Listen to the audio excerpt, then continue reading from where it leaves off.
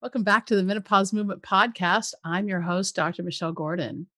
If you're watching the replay or on YouTube, thanks so much for being a part of the Menopause Movement. Today, we welcome Dr. John Carrozzella as the first male guest on our podcast. Now, Dr. John is a former orthopedist who became a hormone and metabolic specialist when his ex-wife descended into meno-misery. He sought out a treatment, and when he found it, he made it his mission to help as many people as he could with their hormone problems.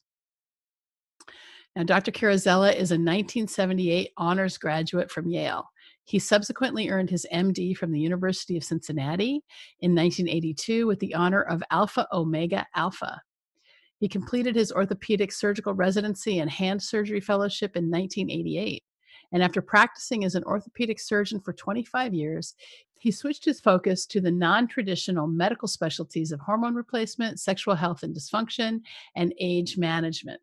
Now, over the years, he has been a member of a number of medical associations, which have included the American Academy of Orthopedic Surgeons, American Board of Orthopedic Surgery, the American Society for Surgery of the Hand, and the American College of Surgeons. And now in 2014, Dr. Carrozzella became an advanced fellow of the American Academy of Anti-Aging and Aesthetic Medicine, a member of the International Society for Sexual Medicine and the International Society for the Study of Women's Sexual Health. In August 2016, Dr. Carrozzella was awarded a master's degree in metabolic and nutritional medicine from the University of South Florida.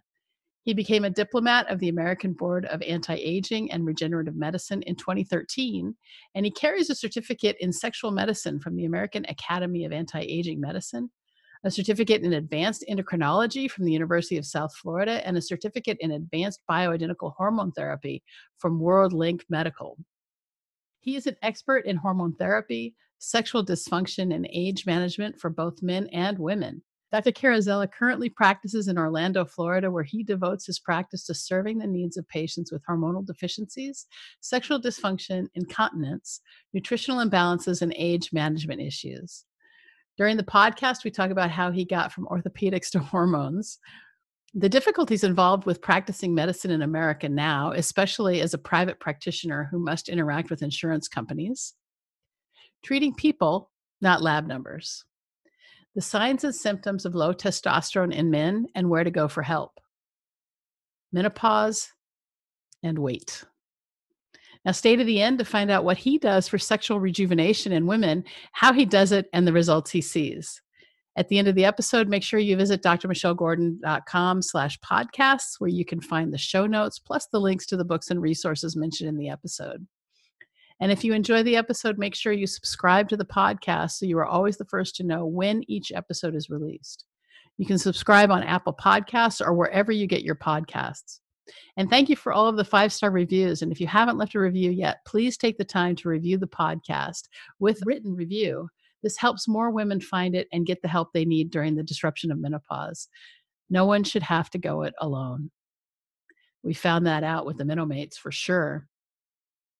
We've also created a free online training to help our podcast listeners go from meno-misery, and that's hot, sweaty, sleepless nights, irritable, low mood, feeling like an alien beamed down and took control of your body, piling on weight and looking pregnant, or feeling like managing your menopause is a full-time job, to Menomate. And that's a woman who's not bothered by symptoms, happy and content with her life, and even dropping weight and possibly fitting into your pre-menopause clothes. To access that free video training, go to learn.menopausemovement.com/start.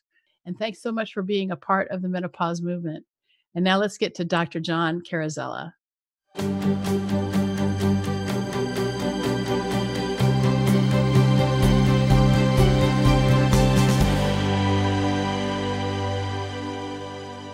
And I'm joined by Dr. John Carrozzella. John Carrozzella? You got it, yep. Yeah, awesome. So what I find fascinating about you, and the reason I wanted it, first of all, you're the first man to be on the Menopause Movement podcast. So congratulations. I'm honored. Thank you. Wow. Yeah. And the other thing is that when I read your brief bio, you told us that you were an orthopedic surgeon. And so I want to know the story of how you went from orthopedic surgeon to women's sexuality and hormone expert, because this is, I mean, orthopods are very different. I'm a surgeon, right? I'm a general surgeon. And how we look at, this is kind of funny. We make fun of you guys, right? So that we look at the orthopedists as, the kind of the mechanics, they fix the bones and that sort of thing. It's like, you got to be the smartest guy in medical school to get into the orthopedic fellowship. You have to be the highest on the test to get into the orthopedic residency, whatever. And then as soon as you guys graduate residency, you forget it all. And there was a fracture. I have to fix it. And that's it. So, and I mean that all tongue in cheek. It's not like you guys aren't smart, but it's really interesting that all of the critical care, all that stuff just kind of goes out the window, and it's just basically, you become a carpenter. So let's hear your story. I'd love to hear it. Well, you kind of have it right. I mean, I went to the University of Cincinnati, and I was, 95th percentile on my boards, and I was the number one choice of my orthopedic residency. And matter of fact, there were several that wanted me. I looked strongly at San Francisco and a couple of others, but I stayed in Cincinnati because that's where they wanted me. And I was 95th percentile in my in-trainings, and just really did very well in everything that I did. Went out and practiced general orthopedics largely for 25 years, although I did have a fellowship in hand surgery, and I was like the first. Peter Stern came to me way back when, and he ultimately went on to develop one of the top hand surgery fellowships in the country, and he asked me to be his kickoff fellow because of my credentials. So yes, I did do pretty well over time, but I ended up practicing general orthopedics for about 25 years and really just got tired of the call, dealing with insurance companies, the sense of entitlement, and really kind of got burnt out like a lot of people do. It almost got to the point where it's physically challenging to go to work every day. Well, at one day shortly, so actually at one point I actually tried to leave medicine altogether. And while we were going through that transition, my ex-wife went through a rather dramatic menopause. And so we ran around, the neighborhood and went to all these doctors, and we got the usual stuff, which I'm sure, given the title of your blog and website, you have heard the story a million times. Yeah. Get over it. That's the way it is. Put your big girl panties on. This is what life is. Don't do that. It's going to cause cancer, and on and on and on and on, and all of the nonsense that you hear out there in traditional medicine regarding menopause and hormones. Well, we finally found a couple of people, and we went through the creams and a variety of different things and ended up in a pellet office, and it was nothing short of life-changing. The dramatic turnaround I saw in her was just nothing short of stunning. Her vitality came back, her energy came back, her enthusiasm, her sharpness, and my ex was an incredibly brilliant and sharp lady, and when that went away and came back, it was really kind of spectacular to see it related to the hormones. And I got interested, and so I got approached by a pellet company to do what I call weekend warrior kind of stuff, where you went to a one-day training and learned how to put the pellets in. And after a bit, I started doing it, and I started seeing for myself this dramatic turnaround over and over and over again. But I had a problem with the way that they were teaching it. I would do it, and of course, like anything else, 80% of the people would get better and 20% would have challenges or whatever. And my supervisors at the time said, well, just give more. Well, I had a problem with that. And I really wanted to start to understand more of the physiology and all of the biochemistry. And with my history of being really highly intellectual and all this stuff, being a one-day wonder wasn't good enough for me. So I eventually found the American Academy of Anti-Aging and Aesthetic Medicine and went on to the University of South Florida and got a master's degree in nutritional and metabolic medicine. Ultimately got a certificate in advanced metabolic endocrinology and started doing all of the things that I couldn't stand in medical school, that is physiology and biochemistry and endocrinology, and actually fell in love with it. I have gone on to really become somewhat of an expert in this field. I mentor with a internationally renowned expert named Neil Rouzier, who teaches at an exceptionally high level. And all we do is evidence-based medicine. And everything that I preach in my office, everything that I do is right out of the literature, using parameters that you can find in everyday literature, in the endocrinology literature, Maturitas, and you pretty much name it, and I've got references in my library to show that what I do is evidence-based. I really believe in evidence-based medicine. I don't want to do anything that's, that's crazy or weird. Of course, sometimes with some of the sexual rejuvenation stuff that's so cutting edge these days, there's not a lot of big literature on it, but I pretty much try to stay in the literature and stay in command of the literature and be able to defend pretty much anything that I do these days. So it's fun and it's exciting. It's definitely life-changing, not only for myself, but truly for my clients and my patients and the people who come to see me. And it is far more fun than fixing a broken arm, I can tell you that. So where are you located? I'm located in Orlando, Florida, and in an Orlando. area known as Restaurant Row. We're right near International Drive, where all the tourists go, and right near Bay Hill and Windermere, some of the nicer Not right now.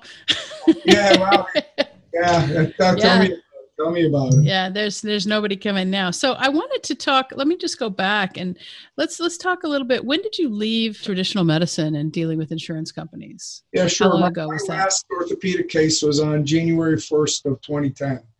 I Okay. spent about a year and a half outside of medicine looking at other interests. And God made it very clear to me that my calling was a physician. And when he put this hormone challenge in front of me, I was really excited to pick it up and run with it. And it's been totally revolutionary and life-changing for me, as I said.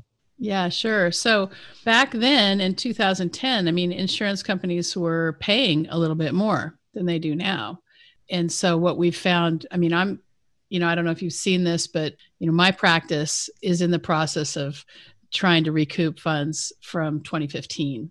Oh my! And up, right? And so, what a lot of people don't understand in the medical field in America, the broken system that we have is that, you come into the hospital, say, with a problem, or you come to the office with a problem. So you have a broken arm for you, a gallbladder for me, and we schedule that and we do it.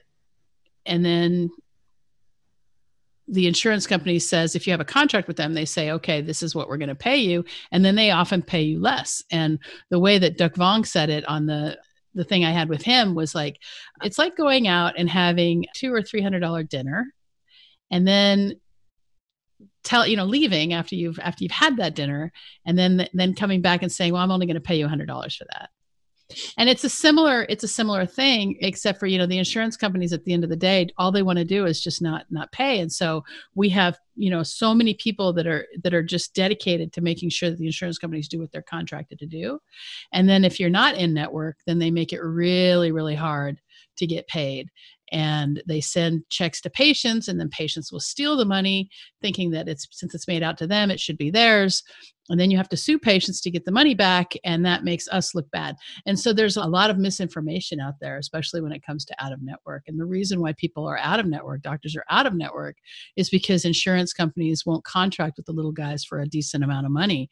And so if you only have one doctor or two doctors or three doctors in your practice, and you're only covering a certain number of lives, the insurance companies have the power to say, well, we're only going to pay you 50% of what Medicare pays. And there's zero control. And so I just don't think that the public really understands how difficult it is to be an independent doctor. And then with all the MBAs who have come into medicine, with all the mergers that have happened and the big bloat in administration, it has ruined healthcare. And that has become so evident in this coronavirus pandemic in America, and the fact that we're having trouble getting PPE, and we're having trouble, making sure that people are actually coming to work at the front lines, and then they're paying nurses more than they pay doctors. So this isn't just trying to get into a political argument about this, but it's more that, we've got a broken system, and COVID has really proven how broken it is. And so I'm hoping that we'll fix it.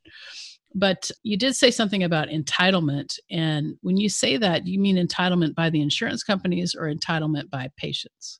Well, I mean, actually by both, but, it's kind of like this. Okay. I remember back, several years ago when I had a patient come in and, he had chopped off the tip of his thumb or something. And I took him to the emergency room and fixed him up. And he came in a couple of weeks later and he said, Doc, he said, I can't thank you enough. He says, I don't have any money. I can't pay you. But you know what? You made it so I could go back to work and take care of my family. nothing better than that. I could care less if I got paid from somebody like that, okay? But the entitlement that you get is someone, a guy comes in at, I remember a case, a guy came in at 2 o'clock in the morning. He was drinking. He decided to mow the lawn. He slipped his foot under the lawnmower, and so I had to go in and clean it up. And the guy came in, and and he says, well, he says, you were on call, you had to do that, and he just approaches it like totally with no thankfulness or whatever, even though he can't pay. It's like, well, I expected that. That's what you're supposed to do. You make too much money anyway. And with kind of touching a little bit on what you said before, with people not understanding what's involved in the delivery of medical care and the reimbursement. So you just got that sense of entitlement from some people that came in, couldn't pay, weren't going to pay, and couldn't even express some appreciation. Right. It's like, I'm totally generous. And if someone just acknowledges that, I did something nice for them, I'll work with them or write it off or whatever. It's just, it got too often. And then the same thing you said about the checks. When I've had that happen when I used to take insurance, the checks would go to the patient and you knew they cashed it, and then you go, well, where'd the money go? And they go, same thing you said. And now here you are suing them, and you go, goodness gracious, didn't you know that's not yours and was supposed to come to me for taking care of it? So those kind of things. And then, that insurance company hassle it's just so nice not to be dealing with that anymore. Right. I know, I completely agree with you. And the way we've been handcuffed in terms of HIPAA and in terms of, just not being able to, do normal business, with what happened in the 80s with the Star Clause and things like that. And so I think that there's a big change that's going to come out of this COVID crisis, but I don't know that I will survive medicine to see its benefits, but the younger people may. And, we see these, where we consolidate and then we break up, and we consolidate and then we break up. I mean, this is just the natural order of a capitalistic society. And so, at the end of the day, as long as people get care, I think it's good. But the problem, I think, in terms of entitlement comes from, when pain control became a right, and that's when the opioid crisis got started. And then hospitals treating patients as if they're in a hotel, and people thinking that, in America, when they come to the hospital, that it's all about the way that we serve them, instead of the fact that they're sick and we're taking care of them and we want them to get out so that they can go home and live their lives. So there's a lot of issues there, and this is probably pretty polarizing. So we can move on to talking about hormone pellets. Absolutely. So how did you get, so you say that you took this 1-day course and you started doing hormone pellets, and you tried it on your ex-wife, and she had a dramatic change. So what's the process? How do you administer? How do you decide what kind of lab tests do you do? That sort of thing. Sure. Well, the thing about hormone therapy, and particularly in menopause, is when people are in menopause. Okay. I mean, you just know. I mean, they're in the United States, age 51 is the average age of onset of menopause, and it's defined by 12 months without a menstrual cycle, and it's usually accompanied by a pretty standard constellation of symptoms. And I like to tell people I don't treat lab tests, I treat people, okay? And the reality is when you see that 51-year-old woman who fits that description, they're not making estrogen, more precisely estradiol. They're not making progesterone. They're not making testosterone, and more than likely they have a significant degree of thyroid resistance or some kind of thyroid imbalance, regardless. And so, I know exactly what the plans are going to be based upon the way they present. And I think it's really important to point out that, I'm old enough to remember Marcus Welby, and for your younger listeners, I remember Marcus Welby. I don't ever remember in an episode of Marcus Welby when he looked down and said, the lab test says I need to do this. He never did that. And the first day I went to medical school, they said to me, ask the patient what's wrong with them, and they will tell you. And that's kind of the way that I run my practice. I learn about these syndromes and these complexes of symptoms that lead to a particular diagnosis. And then I treat that diagnosis, and I use the labs as confirmation.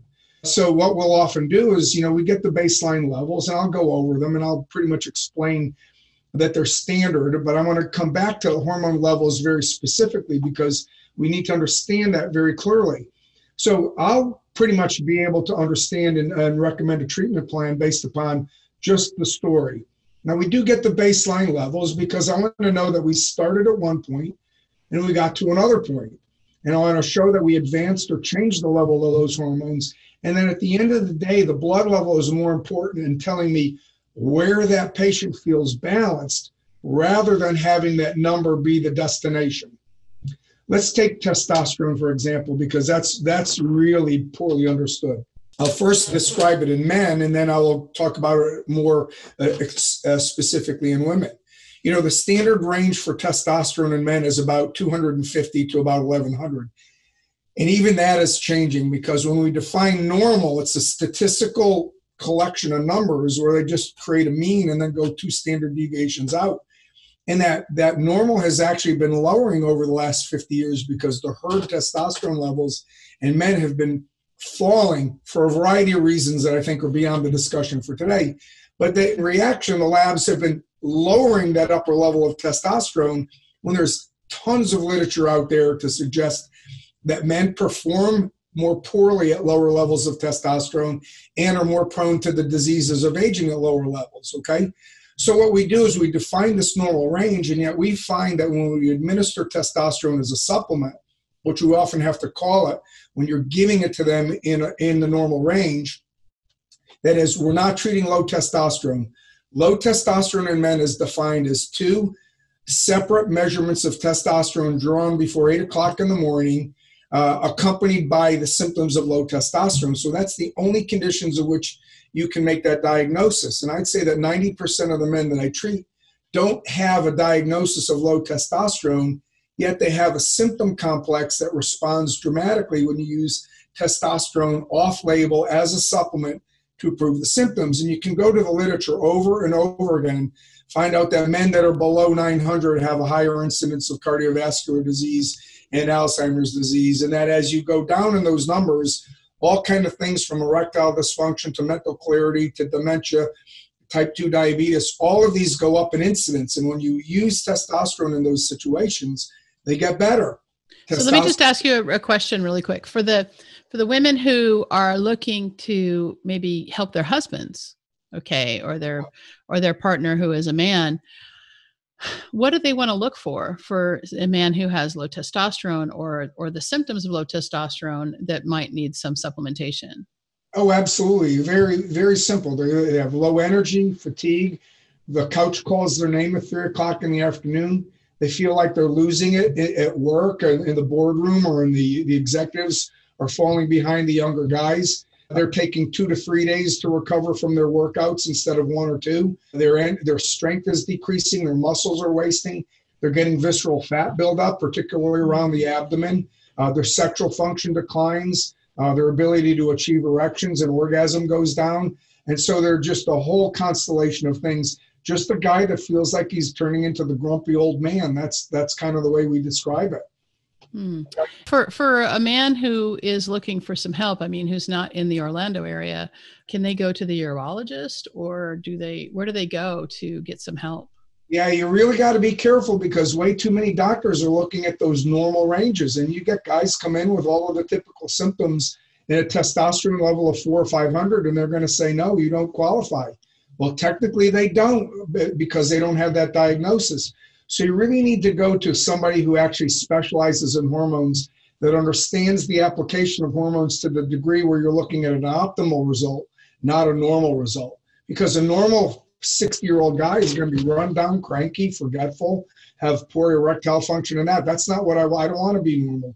I want to be optimal. That means taking your levels a little bit higher. And particularly when you talk about women and testosterone, they have a lot of the same type of symptoms. Their libidos go down, their interest in life goes down, their sexual function goes down. With women, that normal range may be, say, from 0 to 50. But we find that where women respond the best to testosterone is when we take those levels up to 100, 150, 250, or even higher. Okay, and when you look at work by a breast surgeon in Dayton, Ohio, with results published in Maturitas, she shows that Rebecca Glazer is her name. I don't know if you've ever heard her name. No. She shows that the higher the level of testosterone, and that is testosterone levels in women over 400, which are almost astronomical if you think about it in terms of an absolute number, yet you can reduce the risk of breast cancer by over 75% in her series. And her series has been validated in other centers in the United States and in Australia. So this is valid medicine that shows that testosterone is a phenomenal substance for women, and yet the FDA doesn't even recognize it as a substance that's available to women in the United States. Well, you can get it in, bioidentical form. You can, but it's off-label. And I mean, Yeah. like I say, there's no FDA. There used to be FDA-approved compounds, not compounds as compounded medicine, but FDA-approved substances for women, but they were withdrawn from the market several years ago, and particularly after the so-called cardiac scare in testosterone in men, which is just a bunch of baloney, as far as I'm concerned. Well, the other thing is that the physiology of women is very different from the physiology of men. And the biggest beef I have with the medical community is that they never did any studies on women until recently. Absolutely. And so, especially when it comes to heart disease. And so the medical community just decided that, we only have to test men. And that is just typical, patriarchal thought. Oh, I couldn't agree with you more. You look at a medicine out there, the flibanserin, which is a trade name Addyi for women. And the history of that substance is just horrendous. It cost more than twice the amount to bring a drug to market than almost any other drug. It had been up for phase 3 trials on several occasions, and the FDA shot it down. And the final thing that was just absolutely ridiculous is when it was finally approved, it had a black box warning on it, and it had a REMS warning, which you actually had to counsel a woman against drinking alcohol, and they had to sign a waiver saying that they wouldn't take alcohol when they used this medication. What does Addyi do? It's a libido enhancer, okay? And so the hang up with the FDA is they said, well, when you're talking libido and sexually oriented drugs, we need to know the interaction with alcohol because sex and alcohol goes together. And so they set out parameters for the alcohol measurement in women. And it turned out that they could not get a study where they could get enough alcohol into women to test the drug adequately with numbers enough. So what they did is they turned around and they went to men, gave it to men. They could get to alcohol levels in their blood that made the test valid. And they found out when they did it in men that they were having episodes of forgetfulness and amnesia and syncope. So they put a black box warning around the women's dose, even though they could never get them to drink enough alcohol to induce the symptoms that the men were having. You want to talk about a patriarchal process? You got it right there. And it's just amazing that they went through that. They finally, I believe just recently, they removed that black box warning, which is almost unheard of. But it's just incredible what Addyi went through to get to market. That's crazy. So do you prescribe that, the Addyi? I do from time to time, but it's extremely expensive, and I can do a lot better with testosterone, which is cheaper and more customizable. So sure. I like being able to have things in my toolbox that I can tailor to a particular person's needs, and I get really, really good response with testosterone in women. There'll be I'd say maybe 1 in 50 are interested. Well, can I do this with an FDA-approved thing? I go, okay, here. Even sometimes I've had women that are having trouble getting that sexual response with testosterone alone, and I've used it as a second line for that. And so it's useful, but it's expensive, and like I said, I can do better with testosterone for the most part. Menopause symptoms are huge, and people complain about hot flashes and mood swings and just, overall feeling of low mood and that sort of thing. But one of the biggest complaints that women have is weight gain and not recognizing themselves anymore. And the weight just starts to pile on. I'm starting to look pregnant. I don't understand what's going on and why is all this weight coming? And that's one of the biggest things. And so what has been your results when it comes to weight loss for these women that you're using? Yeah, that is huge. I mean, one day does not go by when we're dealing with weight by multiple of my patients, okay? Mm-hmm. And it's very clear. But see, my belief, I'm an advocate of Jeffrey Fung, who's written some really good stuff on this. I'm a true believer that the reason why people gain weight is because their insulin and sugar metabolism gets out of whack. And that in order for that insulin and sugar metabolism axis to work properly, we must be balanced in our other hormones, that is testosterone, estradiol, and thyroid. And there's tons of literature that shows that interaction with those. And that's why you see a lot of women say, doctor, I turned 45 and all of a sudden I started gaining weight and I didn't change my exercise routine. I Right. didn't change the way that I eat. What's happening is the way that they're handling the carbohydrates that their body used to be accustomed to dealing with, they can no longer handle those carbohydrates in the same way. And so what happens is we start to get what's called insulin resistance, but it's really not. It's really sugar excess. That excess of sugar relative to what our body's capability is starts to exceed our body's ability to metabolize it. And we end up storing all of that sugar. It goes through the triglycerides and then it goes to fats. So what I'm very clear to tell patients in my office is hormones are not a weight loss program, but hormones done properly can restore your body's natural physiology so that when you do the things that are necessary to lose the weight, you can lose the weight. Because now what you have to do is you have to get your body in an instance when those insulin levels decline and you're able to mobilize that weight. Because the key is managing that insulin sugar axis to make sure that your insulin drops so that your body's need for energy develops, you can mobilize that fat. Because the problem is when you have so-called insulin resistance, you'll get hungry or you'll get whatever, your body will need some energy. And the only place that your body can get energy when your insulin levels are high are by eating. You're not mobilizing. The people that I find in my office that manage their hormones, we optimize their thyroid, we get them on a good protocol, and we get them into a protocol where they're eating 2 meals a day, 20% carbs, 80% fats and proteins. You have that 16 hours a day where you can really drop those insulin levels down. Those are the people that learn how to mobilize their fat. And if you do that and adhere to that, you'll probably get about a 90% effectiveness rate. And those remaining 10% of the people, sometimes they're going to have problems with chronic inflammation, gut inflammation, toxicities, or some other type of metabolic blockade that's preventing them from losing the weight. So when it gets to weight loss of age or the weight gain of aging, it's almost always related to hormone imbalance. You got to get those hormones balanced, and then you've got to manage the insulin and sugar metabolism system.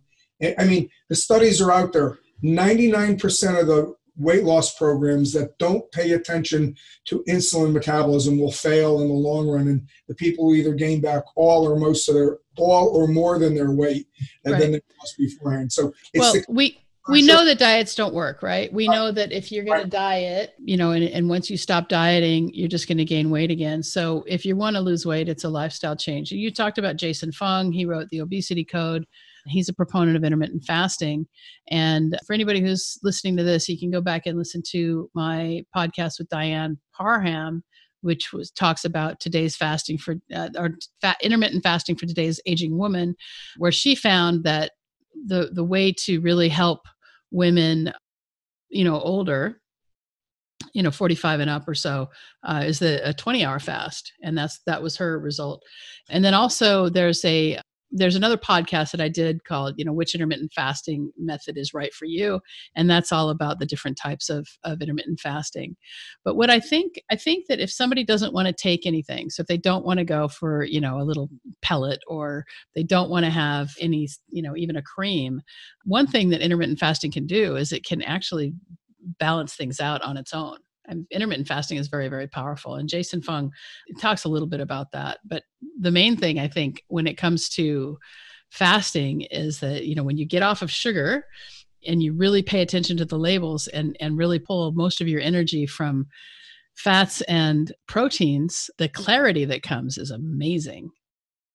Yeah, I agree. There are many, many of my patients who have gotten off of carbs, gluten to begin with, and then carbs as a follow-on. They come in and go, I can't believe I could be this clear again. It really is remarkable and spectacular. But the problem is, of course, hunger, and we're not used to being hungry as a society.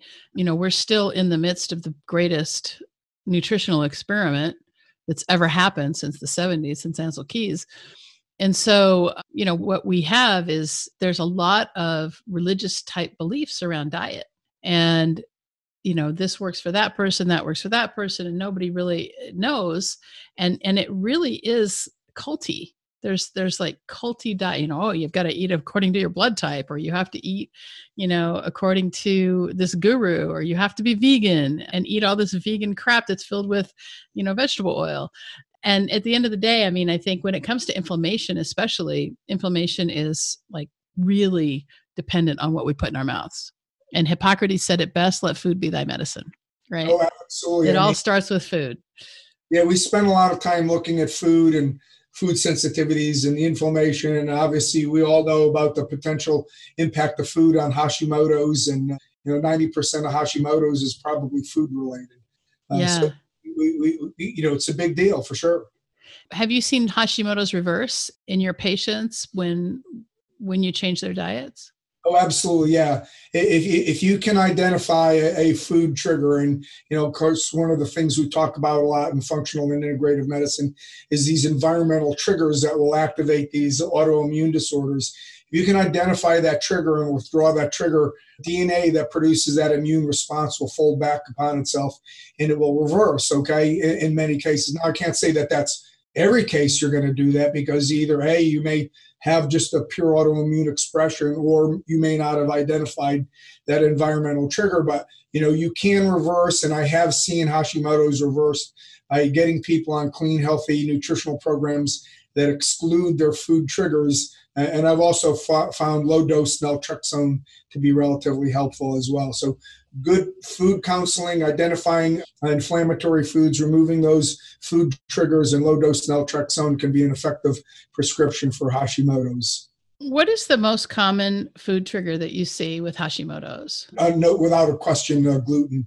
So I mentioned that 90% of Hashimoto's may be food related, and out of that, 75 to 80% is probably gluten. Well, it's interesting because, in Japan, gluten is protein that's eaten separately. So I think we have to also pay attention to the fact that it's probably American gluten and not necessarily international gluten because of the GMO, all of the ways that we have genetically modified our food source here. For sure. A great reference on this is a book called Wheat Belly. Okay. And I'm sure Yes, I've heard of Wheat Belly. He goes into original wheat had like 14 chromosomes in it. Okay. Well, the wheat we eat in the United States has got like approaching 50 chromosomes. Of course, they wanted to make it shorter and thicker stalks so the wind doesn't blow it over, and more fruit at the top. And, while it takes $1 billion to get a drug through the FDA, the way you get food through the FDA is you cut off a wheat stalk, you bring it in the FDA, go, here's wheat. And they go, yeah, it looks like wheat, you can sell it. I mean, and that's about what happens. And so the proteins in the gluten that we eat today are so foreign to the human body. That's why we have the reaction. And I've had a patient that could not eat American gluten, but when they would go to Europe and eat European gluten, which was more tightly restricted, they had no problem with it. So it's that's really a really interesting, point, because when you go to France, I mean, everybody eats bread in France. Bread is like life there, and it doesn't affect me the same way when I eat bread there. So, it's hard to like go to France and not eat bread or eat a croissant or, something like that. So it's just really very different. But what about like Roundup Ready? I mean, we see so much that, that has Roundup actually genetically programmed into it. And Roundup is what, glyphosate, right? Yeah, I mean, it's really interesting. If you go back into the 1970s, what was really bothering the medical community at that point was the rapidly rising rate of obesity and type 2 diabetes. And so the curve is ascending at a particular rate. And right around the middle of the 1970s, three things happened. One, GMO wheat that was so-called Roundup Ready, the application of just widespread glyphosate so that they could come in and just spray the wheat fields and the wheat would still grow. And at the same time, we went to a carb-heavy nutritional program. Yep. So it was like a perfect storm. So we had all of these things came together, and all of a sudden this obesity type 2 diabetes curve that they were trying to modulate goes like this. Instead, right. The exact opposite happened of what the powers that be were trying to happen. Well, let's remember that, back in the 50s, the sugar industry quashed all the evidence-based research that said that sugar was responsible for heart disease. And they decided to blame it all on fat because Ansel Keys made a decision based on his thoughts. I mean, there was zero truth behind it. And still the cardiologist, the American College of Cardiology still says eat a low fat diet. Even still, after all this research that shows that if you have Dr. Kate Shanahan, who wrote a book about nutrition called Deep Nutrition, and I think she's just come out with a new version of it, but she says nature doesn't make bad fats. So any natural fat is okay. And what the research has shown is that these natural fats will increase the size of the LDL particles and make them much more fluffy, and so that they don't stick. And when they don't stick, you don't get plaques. And when you don't get plaques, you don't have heart disease, and you don't have carotid artery disease, and you don't need surgery, and you don't need stents. And I mean, stents are a whole nother thing that we could talk about. Oh, but I mean, I have a whole thing with dairy. Dairy is the perfect food for a baby cow, but at the same time, it's not horrible because it's a natural fat. But we are still the only species that eats another species' milk, which is, I mean, if you're going to cut something out of your diet, probably the first thing to do is cut out wheat from America. But then, the next thing would be, manufactured fats, and then probably dairy. I If you're still couldn't having agree with you trouble. more. I mean, you are right on the way that I think, and the way I think that the really informed physicians are starting to understand nutrition and weight loss and weight management. And I don't call it weight loss; I call it weight management. And I would rather. Yeah. One of the things that I impress upon my patients all of the time is, listen, I want you to be at an ideal weight, but people feel bad when they're overweight. Right. And they get this image in their head that if I could lose 50 pounds, I would feel better. So they equate the way that they feel with what they weigh. And what I find so many times is I say, well, listen, let's do this. Let's get you feeling healthy. Let's get your physiology in tune. And then let's see what your weight comes out to be. Because really, as long as you're being aware of visceral fat, axial fat is not as bad. People, once they feel better, they think they want to lose 100 pounds. Then they lose 40 pounds and they're feeling like $1 million. They go, you know what, I feel pretty good. I look pretty good. I'm happy. I've lost weight. My husband's happy again. And it's more of an overall global thing that makes people feel that they've got to lose weight. But when they get to the point where they're healthy and vital and active, the focus on that number isn't as profound because they're lighter with healthier. And when they're healthier, but not necessarily as light as they want, they go, no, I'm good now. Yeah, I have to agree with you. I mean, I think at the end of the day, a lot of it has to do with how we feel. And when we're able to look at ourselves in a different light, plus minus hormones, when we can look at ourselves in a different light, then we can start taking action that is going to give us the results that we want. And so one of the things, I have a program called the Minnow System, and we take women from minnow misery to minnow mate. So, women who are really bothered by symptoms, hot flashes, sleepless nights, mood disorders, weight gain, those sorts of things. And we move them into, the minnow mate way of living, which is, somebody who doesn't really have any, bother by symptoms. And what we're seeing these massive weight losses, 40, 50 pounds, but it isn't really about the weight loss. Just like you said, it's really about how they feel about themselves. And the fact that, once they make these changes, they want to get up and move more. It's so funny to see, like, from the beginning when people are like, oh, I just have to sit on the couch. And then when they start making some of the changes that we recommend, it's like, all of a sudden I'm out and I'm active and I'm feeling really good about myself. And I don't know where all this energy is coming from and that sort of thing. And, my story is that, I all of a sudden I gained like 50 pounds and I went through, I'm a doctor, right? So I'm like, what the hell is happening? And I went to, my wife is a doctor and she's an integrative medicine physician, right? And I'm like, what the hell is happening to me? And she's like, oh, you just got to wait it out. And I'm like, I don't want to wait it out. And it wasn't that bad. I mean, she did give me some advice. We did change our diets and things. So I don't want to bash her.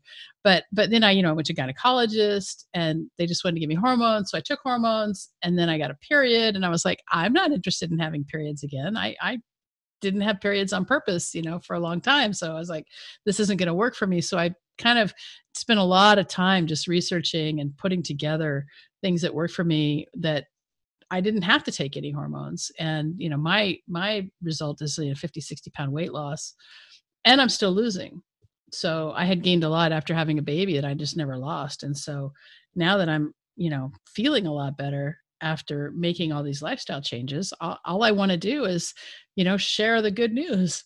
No, So, no, that's a remarkable story. But specifically getting into the hormones, I mean, there's no doubt that when you look at hormones and their relationship to disease as we age, there's a direct correlation. I mean, there's a 5 times increased risk of Alzheimer's disease. You can cut cardiovascular risk by over 50% by being hormonally balanced. I mean, you can reduce the risk of breast cancer by elevating testosterone levels. You improve type 2 diabetes. So, I mean, hormones are so beneficial to our overall physiology that, when I was learning marketing and things like that, when I was in business school, they say, okay, well, there's riches and niches, and what you got to do is, you can't ever have a product that everybody should be taking.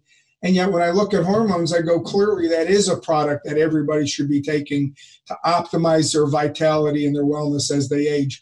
So it's crucial in so many things. I mean, there's this big 10,000 person study called the Cache County study on hormones and the development of Alzheimer's dementia. And it clearly shows that women that are balanced in hormones have a 80% reduction in the risk of dementia. Now, we spend gazillions of dollars trying to treat dementia. Well, okay, why don't we spend a couple of small dollars and prevent 80% of it? And then, we have less of a problem to deal with.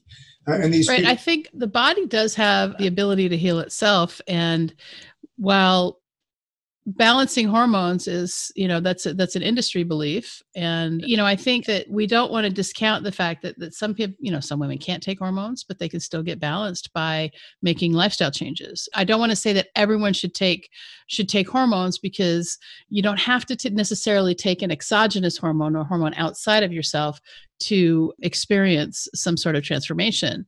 So it's just a matter of making some changes. I mean, like me, I didn't want to take any hormones. I mean, I sometimes take testosterone, but I forget to put it on, and it's just, but that's why you have the pellet, right? That's why I have the pellet. Don't get me wrong. I do all of the techniques. Okay. I mean, I'm really facile with pellets, creams, injections, whatever it takes. I find people do best on the pellets, and that's why I, prefer the pellets. But people are individuals, and some people don't like sticking that thing in their butt every 3 months. So I mean, you got to do what the people want in order to make sure that they're getting the benefits of the treatments that they'd like to have. So when it comes to the pellet, do you formulate it first for them, or do you just have pre-formulated pellets? Each individual's dose is individualized. Okay. But what we do in stock is we have testosterone, we have 12.5 milligram increments. So we can, build them up to whatever dose they need, and similar for estradiol, mix and match to get their personalized dose. So it is customized, but they're in pre-formulated pellets that we mix and match to get the doses that we want. And so you create one pellet for the patient every 3 months? Well, it's not necessarily one. I mean, let's say, somebody needs 137.5 milligrams of testosterone. You might use 87.5 and a 50, or 100 and then 100. So they would get 2, but they would be getting that. And then, of course, they would need their estradiol. So that would be 3 tiny little pellets about the size of a grain of rice, or even much smaller than that. It's inserted through the same kind of device that many women have seen to insert their progesterone birth control pellets under the skin in their arm. Same thing. Okay. Do you use an ultrasound machine when you put it in? No. It's a pretty simple procedure. It's just a little bit of local anesthetic, tiny little 2 or 3 millimeter nick in the skin. The device goes in. The whole thing in women takes about 2 or 3 minutes, and for men, maybe 3 to 5 minutes. Okay. And you put it in the subcutaneous fat in the buttock? Yep. For women in the buttocks. Men, we've just changed to the flank, because men get obviously a great deal more hormone, and that flank spot tends to be a little bit more protected and out of the way than the butt. And it allows them to get back to their vigorous athletic activities faster. So would you put, if you had a woman who was really vigorously athletic, because a lot of women are vigorously athletic like me, would you put it in the flank for her? Well, then you get into the cosmetics of it, okay? I mean, I would if she had requested it there and understood that there would be a visible scar. But I mean, I'm in Orlando and I deal with a lot of Brazilians, and the last thing you want to do with a Brazilian is put a visible scar on their thong line, and they'll about have your head off. And one of the things that I know my audience is going to want to know is like, what does it cost to get a consultation with you? And then what does it cost for an every 3-month kind of pellet? Yeah, we try to make it as cost effective as possible. I mean, initial hormone consultation with me for an hour and 15-minute evaluation is $295. And then we build programs based off of a kind of a recurring thing to kind of spread out the cost over the year. So people pay so much every month so that, there's really nothing there. And for that, they get access to me by phone, by email, by video link, by whatever, pretty much whenever they need an appointment. So once they're in kind of our program, there's no fees on a per click basis, which really makes it easy and affordable since we don't do any insurance. Now, every program is going to be a little bit different because everybody needs different things. Or they need weight management, they need, or are they going to do some sexual rejuvenation procedures or whatever. But I would say a basic hormone program is about $200 to $300 a month on the lower end from women, on the higher end for men, and then depending upon what else we bolt on top of that. And there are a number of different things that we do to help rejuvenate people. So you have a subscription model? Yes. Okay. So you have a subscription model that's similar to concierge medicine, but it's different because you're not doing primary care, you're doing hormone care. Exactly. All And right. they essentially get the same type of concierge. I mean, we're very responsive. We touch our patients frequently. We encourage them to call. I don't want people sitting out there having issues going on that are unaddressed. So we're very proactive about making sure people call in, and you know how it is. You'd rather have them call you up and deal with a problem when it's simple than sit there not being able to get a hold of you and have to deal with a major problem. Or show up in the ER unannounced. Exactly. And it works very well. So we promote that kind of culture. And that's good. Yeah. So they have pretty much unfettered access to you. They'll text you, they'll call you, they'll email you, and they'll be able to get a hold of you. Yep. They get a hold of me. Yeah, that's kind of nice. So, at $300 a month, that includes the drugs as well? It includes, it includes everything. It includes all the hormones, for the women, it includes estradiol, progesterone, and their testosterone. Thyroid is a little bit variable, so that one we usually send out to the pharmacies, but we do use a natural thyroid product, either Nature Thyroid, NP, or I'm not particularly fond of Armor because it's owned by Knoll, also owns Synthroid. And Knoll went out and bought, about 2 or 3 years ago, Knoll went around the world and bought all of the pig farms that were making thyroid and shut them down. And so they created a severe shortage in worldwide ingredients for thyroid, okay? Well, you can't just go to Indonesia and open up a pig farm. You have to open up the farm. You have to make sure that it's healthy. You have to bring the FDA in. The FDA has to prove it. So it took about 2 years to readjust the thyroid supply chains. It's really an evil thing by Big Pharma, what they did. Yeah, I had a really hard time with Armour Thyroid. When I changed my diet and I was taking Armour Thyroid, I started getting like palpitations. Yeah, I got rid of it and started taking Synthroid, and it was better. Yeah, Armour is a very dirty composition, okay? And everybody knows it. There's so many byproducts and ingredients in Armour that I dislike it for a number of reasons. Primarily because it's a dirty collection. And when you get into Nature Thyroid or WP Thyroid, they're far more cleaned up and reprocessed to where they're more and more just T4 and T3. That's good. Let's just briefly, we only have a little bit of time left, but let's talk a little bit about sexual rejuvenation. Are you like injecting the G-spot? Is that what you're doing? You're using a little bit of something there? Yeah, well, we use platelet-rich plasma for women, and we are licensed OSHOT provider. And so basically, and we do use, everybody calls them stem cells, but pretty much true stem cells are not available in the United States. So we're careful. I pretty much call it cellular derived growth factors, which are further enhanced over platelet-rich plasma. But we do use these two substances and inject the area around the periurethral area and the clitoris. And we got really good responses in terms of improving sexual responsiveness, lubrication, big responses in terms of stress incontinence. We see far better results when it's done in combination with hormone therapy, because obviously that testosterone is going to tighten up those pelvic muscles in and of itself. So, you do that, you do the O shot or whatever. And we're also using radio frequency. That radio frequency is also very good. So I kind of liken it like this. You're stirring up the embers, when you do the hormones, okay? And then when you put the O shot in there, it's like squirting a little bit of lighter fluid on top of it. And then when you add the cellular-derived growth factors, it's like putting an atom bomb on top of that. So there's multiplying effect as you go through the various processes, okay? And we find really, really good results in hormone-balanced women that do the radio frequency, that then do either the O shot or the combined with cellular-derived growth factors. So when we get platelet-rich plasma, that's really just derived from the patient's blood. So you draw the patient's blood, you spin it down, you take the plasma out, and then you use that as injectable. But I'm sorry, but the thought of a needle in my clitoris is, no. Truly. No. There are people who will bypass that recommendation, but we were very, very good at getting it numbed up. We use a topical cream to get started, and then we use specific nerve blocks that help create a numb environment. So while probably it wouldn't be the first thing you did on in preparation for a Saturday night, it is something that women do, and at the long run does tend to mitigate whatever discomfort to get started. Are you blocking the pudendal nerve then? Yes. Okay. Wow.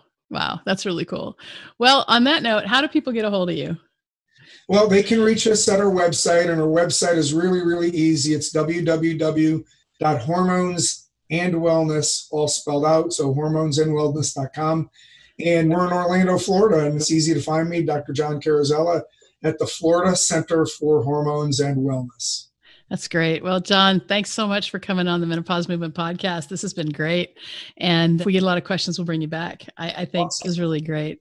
I have, just for anyone, who was really interested in the sexuality part, remember, we've got The Power of Pleasure with Julia Lally. And we also had a whole session about the jade egg. So that's something else for everyone to listen to. So Dr. John, thanks so much. Thanks so much for having me. Now, if you have questions about the topics covered in this or any other podcast, I invite you to open a conversation with me via email at info@menopausemovement.com or on Facebook Messenger through my Facebook page at Dr. Michelle Gordon. That's DrMichellelleGordon. I also want to invite you to join in our next beta group. Here at the Menopause Movement, we are always trying out new methods of teaching and the best ways to get on top of your menopause symptoms. We regularly run beta test groups where we create a learning experience valued at $2,000, but at no cost to you, in exchange for feedback and testimonials. To get notified of our next beta group, simply sign up at beta.menopausemovement.com. And thanks so much for being a part of the Menopause Movement. I appreciate you.